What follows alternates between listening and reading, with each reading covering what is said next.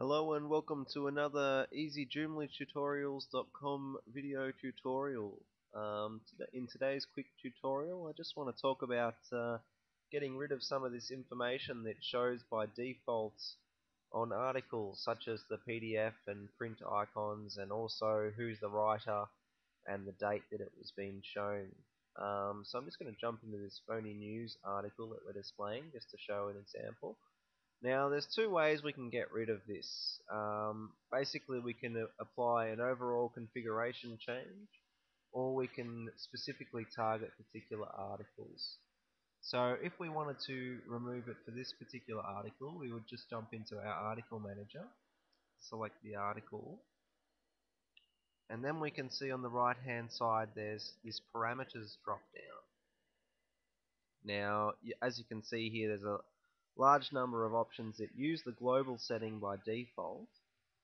So we can specifically say we want to hide the PDF icon, hide the print icon, and hide the email icon. Now if we were to click apply and reload our phony news page, we can see that these icons have now disappeared. If we wanted to make these same changes globally, on our article manager page we can see this parameters option on the top right hand side. Just want to click this and it's going to give us a whole bunch of options that we can make in a global change. So for example, if we wanted to make those exact same changes, we would scroll down here where we see the PDF icon options, and we'll just set that to hide, print icon to hide, and the email icon to hide as well.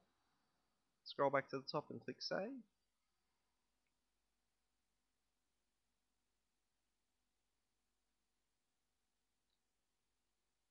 And my browser is playing up now.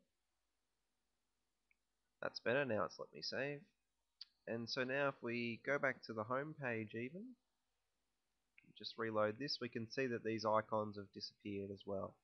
And so we've just overwritten the global styling for the article icons. And that's how you edit those little icons and information at the top of each article.